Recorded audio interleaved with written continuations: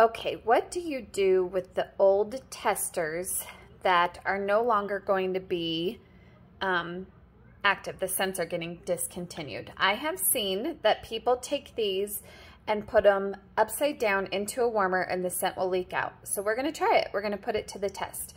And then if that works, I'm gonna send some of the new scents for the next coming season to my customers, probably the ones that subscribe in SCENTSY Club. So we're gonna take off the lid and we're gonna put it down and I'm gonna leave it there for a little bit and see if it melts.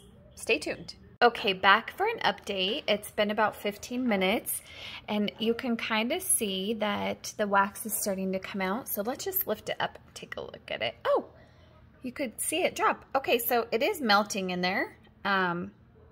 Yeah, so I'd say this is working and the plastic isn't melting. So this is awesome. So I'm gonna set it back down there and give it a little while longer. Oh, and the scent, you can really smell it. It smells so good.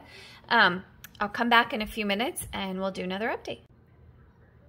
Okay, final update. It's been about another 5 minutes, and when I look in there close, I'm not seeing any more of the wax at the top of this, so let's just get in there and take a look. Okay, so definitely a lot more is out, if not all of it.